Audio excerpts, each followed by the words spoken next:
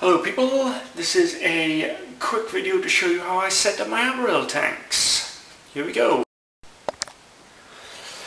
What I use for this is a chunk of slate, because it's warm stone. Not that it matters, that's going to be for the base. Cork bark, which is going to be placed as the base so it won't fall over. Sphagnum moss, and one of these things, glue gun. Brilliant stuff. Okie dokie. Well, to start this off, you make sure you get your slate clean. Place the wood to be on it on the base, like here.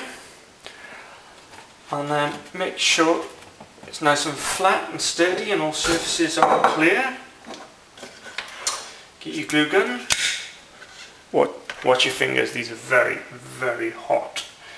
And place glue at the base and around the edges in small parts to make sure it's stuck down rather well. Be generous, give it plenty.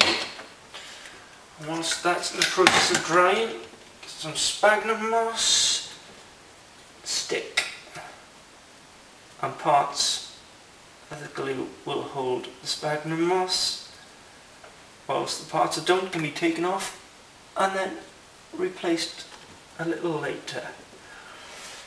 And then I need more glue, typical. Okie dokie, on we go, a bit more.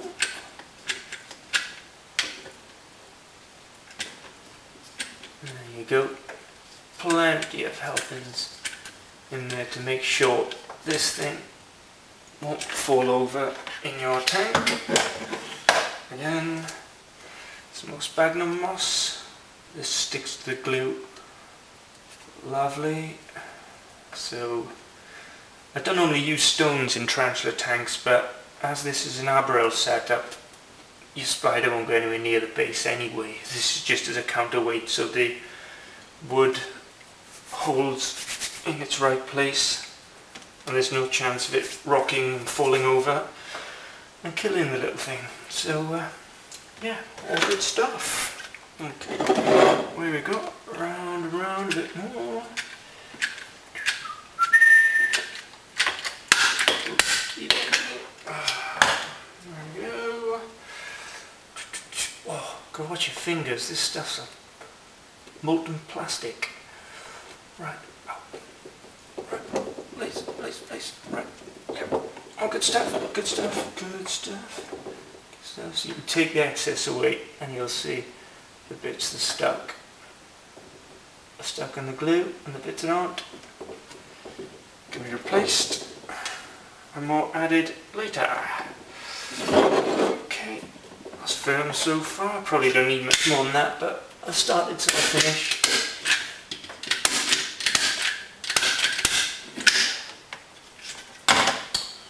Run out of glue.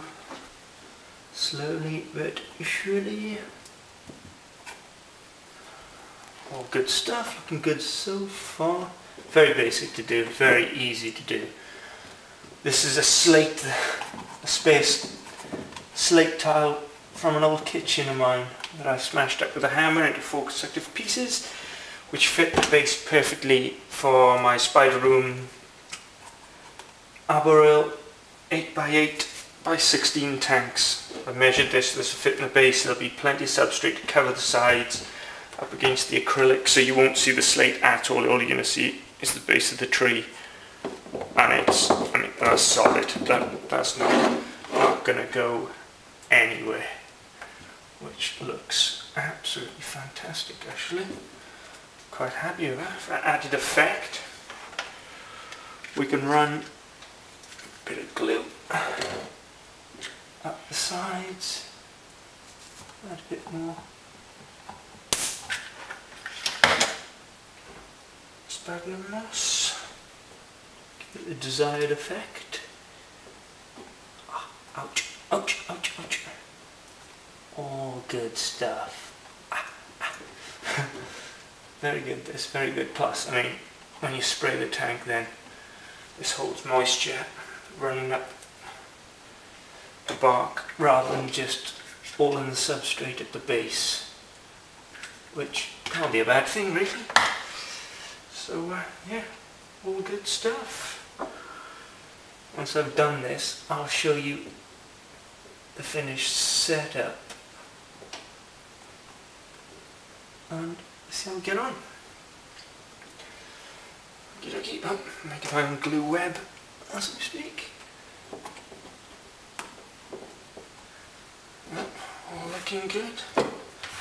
Remove excess, obviously. And the base.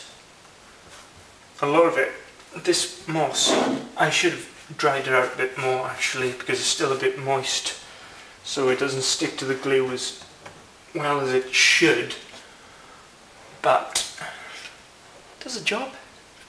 You live and learn. Right. Okie dokie.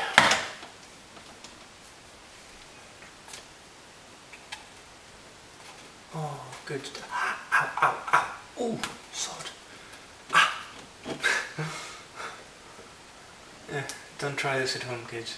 Well, do, but make sure you don't burn your fingers. Right. There we go. Just get excess off. All looking good. Need to add a bit more at the bottom. Around here. Might even add a bit more at the side as well. Actually, we'll give it a nice bit of sphagnum moss up there, because it just looks great. The more we can get it to look like a forest, the better, don't you think? I think so anyway. I like my terrariums to look as natural as the habitat they should be in, and as this is for either for my versicolor or one of my Samopus species. I'm going to try and make it as natural for them as possible. And let's just add a bit more there. Get over the top, that's the way. Ow. Ow. God damn it, I never learned.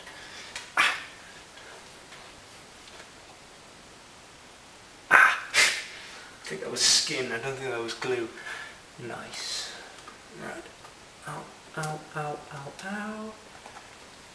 That's it. All looking good. Nice little barrel for the spider to go down. I picked this piece of wood because basically, even though it's still a tube, you can still see, I don't know if you can see from there, it's a bit dark, but I can still see to the base from here and there. So if I shine a flashlight in there, I can still see where the T is. I like to be able to see them, not because, you know, I want them to do tricks for me and all the rest of it, but just because if they're in pre-molt or if maybe they're in a bit of trouble, I'd like to be able to know and I can help them out, basically. So it's like this bit here where I cracked some wood off.